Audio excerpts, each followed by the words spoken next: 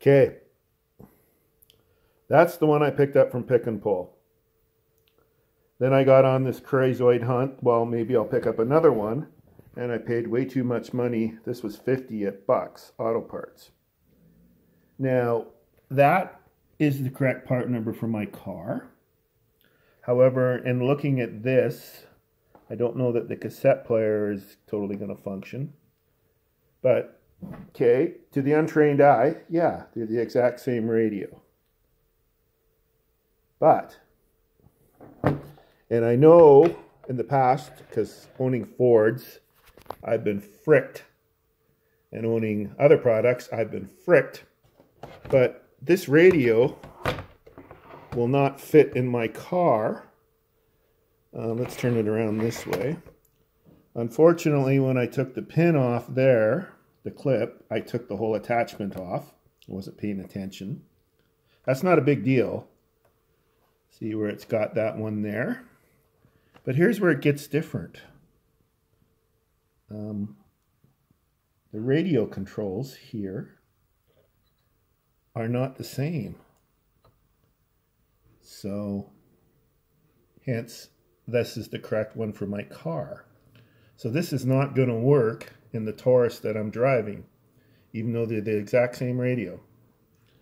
Now, it's a life lesson because I kind of got screwed with this because Bucks wanted 50 bucks for it because it's not a radio. Because it's all one unit, they upcharged me for the heating and ventilation controls, and I said, fuck you guys, I'm not paying $1 for a warranty, so I can't take this back. So I guess what the moral of the story is just because things appear to be the same, they are often not, because between years, they all do this. They change things to mess you up. Granted, they are different part numbers. So, entirely body-wise, same style of car, same mechanically.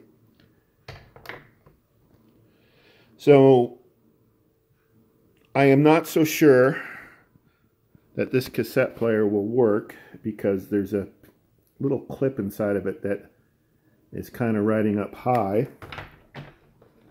Whereas on this one, it was kind of riding down low.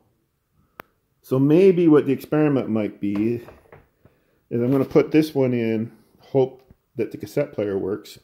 And then with the old radio, I'm going to go on an adventure and just see if I can swap out the radio and put it in the old one. So, yeah, so don't ever assume in anything in life that because it looks the same, it is the same. And when I was trolling around today, I just saw, green Taurus. Didn't think, didn't check the bin, pulled it out. Hence,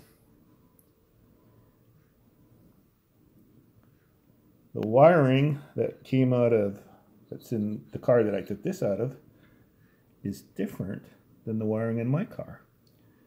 And then you kind of think intellectually, gee, this makes more sense. Because this is the older version. So anyways, that's all I have to share with the world. If anybody's looking for a Taurus radio or a Sable radio, just know that I got there before ya.